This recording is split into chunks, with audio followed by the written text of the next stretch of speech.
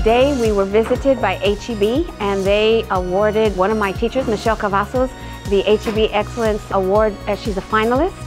We had the district here and we surprised her. She had no clue anybody was coming.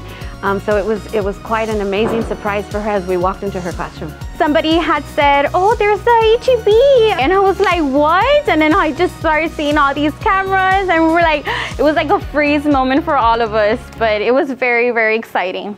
I was able to be a semi-finalist, but not a finalist until, today I got the surprise and I was like, what? I'm just so happy that I served as a good example for these students to see, wow, if my teacher can do all these things, like I can do that too. And I'm very happy to portray that message to them.